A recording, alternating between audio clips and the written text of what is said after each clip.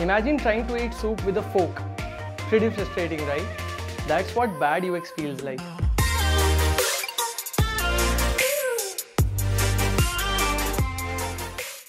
Hi there. Welcome to the first session of Dropout Academy's UX Design Foundation course. My name is Mayur Karudia. I am the founder and CEO at Dropout Academy and your instructor for the course. With over 9 years of experience in UX design, I have worked with some of the top companies in India like Eros International and Housing.com. In this session, I'll help you understand what is UX design, what is the difference between UX and UI design, and how can you make a career in UX design. We'll talk about what are the career opportunities in the field, how much salary you can make, a lot of other things around that. So let's get started. The term UX design was first coined by legendary usability specialist Don Norman. He's the author of the popular bestseller book The Design of Everyday Things. In fact, in the past, he has worked with a lot of leading organizations like Apple. You can also say he was the first UX designer in the world. Think of him like Amitabh Bachchan of UX design. So first things first, let's understand what is UX design. Imagine you walk into a fancy restaurant with beautifully decorated exteriors. But once you are inside, the menu looks confusing, the chairs are uncomfortable, and the food takes forever to arrive. Not a great experience, right? Similarly, in the digital world, when you use a website or an app which is not easy to use, it makes your experience bad. For example, imagine navigating through this website. Feels like scratching your head, right? On the contrary, think about your favorite apps like Uber, Swiggy or Airbnb. Think about how easy it is to book a cab from Uber, or how those little micro animations in Swiggy look so delightful. That's the power of great UX design. So UX design or user experience design is all about creating products, be it website or apps, that are simple, easy and fun to use. Another great example of UX design from our real life is Lego toys. I'm sure you must have also played with Lego toys in your childhood.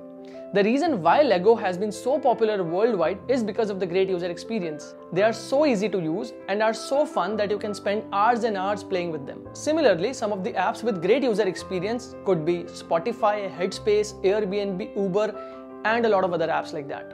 If you are keen on learning about the real brands and how these popular apps have been designed, you can go through their case studies on this website, www.casestudyclub. I have attached the link in the description. A question that beginners or entry-level designers often ask is, what skills do you need to become a UX designer? Or can anyone become a UX designer? So let me tell you what are the skills required to become a UX designer. So a good UX designer loves solving problems. They are very analytical, they understand data. They can work with a lot of data and make meaning out of it.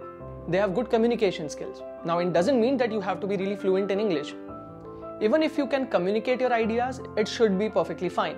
You should know just good enough English so as to crack the interviews. Lastly, a good UX designer is empathetic and they understand people. They like to know about people's behaviors, their challenges, their motivations and goals. So if you are someone who like to understand people and make their lives better, UX design could be for you. Now let me clear a very important thing here. You don't necessarily need to know how to draw or paint to become a UX designer. Although UX design has the term design in it, but this UX design has nothing to do with sketching or painting. Moreover, you do not even need to know coding to become a UX designer. UX design is a completely zero coding skill. Talking about the career opportunities in this field, UX design is a really booming field. It is the third highest paying tech skills as per Forbes. Now you would understand that good design is very essential to any product or service.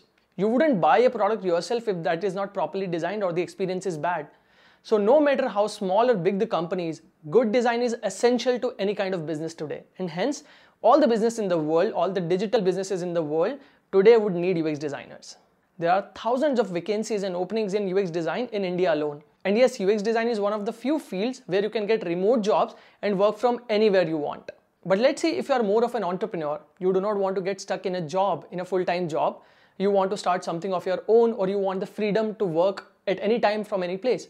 You can choose the path of freelancing in UX design. Freelancing is a very common practice in UX design. In fact, a lot of our students from Dropout Academy have gotten great freelancing projects after graduating from Dropout Academy. Now let's talk about what you have been waiting to hear. How much money you can make in the field. Now I'll be very honest here. Realistically speaking, looking at the data of the last 3 years, a fresher entering into the field without any prior experience of designing can expect anywhere between 3 to 8 LPA. Of course, that depends upon your skills and your portfolio. And as your experience increases in the field, the amount increases multiple fold time. There are designers in India who are earning even 60 to 80 lakhs per annum. Furthermore, if you talk about the career progression, UX designers can go on to become design heads or even product managers. So all in all, if you are thinking about learning UX design, I think you are on the right track. Trust me when I say this, because it's been 9-10 years that I have been in this field and I enjoy every bit of it. I have traveled to more than 10 countries, worked with top brands, earned a good living, even was fortunate enough to meet celebrities like Sachin Tendulkar. So yeah, if you ask me, UX design is pretty cool. So that's a wrap for this module. I hope you would have gotten an understanding of UX design and what are the career prospects in it. Hope this session also clears up your mind if UX design would be the right field for you or not. See you in next session where we'll dive deeper into the process of UX design and design thinking.